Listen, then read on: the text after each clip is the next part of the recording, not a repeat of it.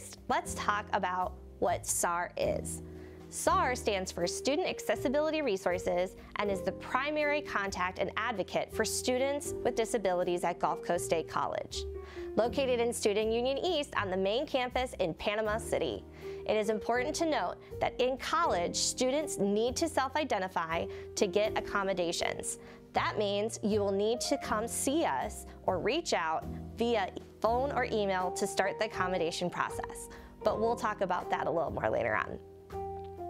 There are some important differences that are worth noting when moving from K-12 education and into post-secondary education.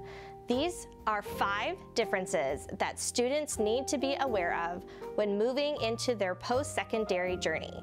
Remember, you must self-identify, provide documentation, and self-advocate. But what does it mean to self-advocate? Self-advocacy is knowing yourself and what you will need to succeed, but most importantly, making sure you know the steps on how to receive it.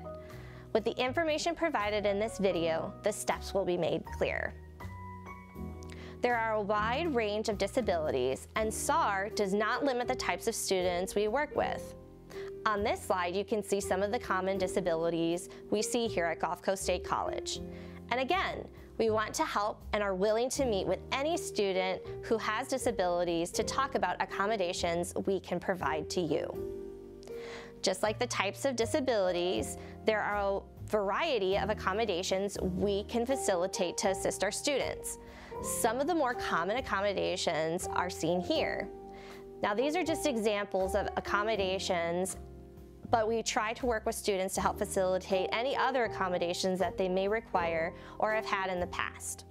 The most important thing needed to facilitate these accommodations is once again for you to provide us with documentation that shows and justifies the accommodations we will need to provide.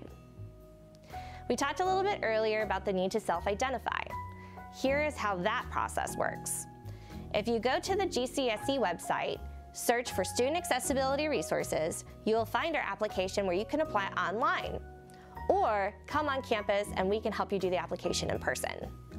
Like I stated before, you must attach relevant documentation to your application for accommodations.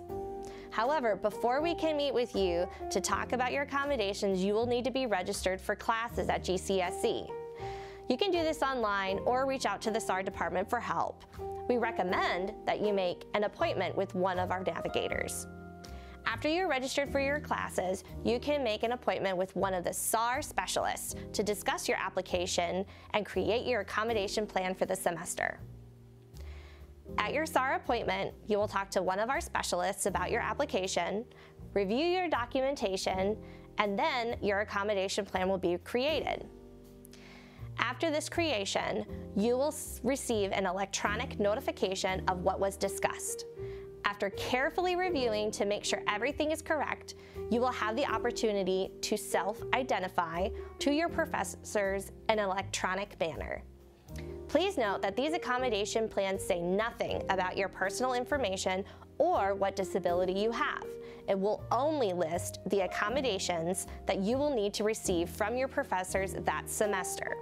We do require students to renew accommodations every semester. However, this is just a quick check-in with meeting a SAR member to make sure that you have everything that you need and that your accommodations are being facilitated correctly.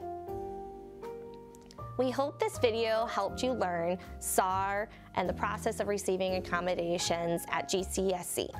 We would love to hear from you if you have any questions or concerns. Thank you so much.